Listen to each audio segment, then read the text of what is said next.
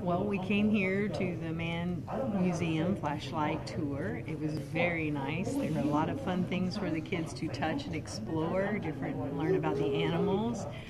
Then we went inside and did a flashlight tour. It was very informative. I've been to the Mann Museum with my granddaughter several times, but it was a lot more interesting to hear somebody talk about it and tell the story about where things come from.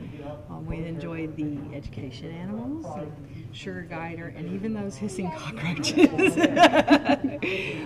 And then there were crafts and snacks. It was a good time all around.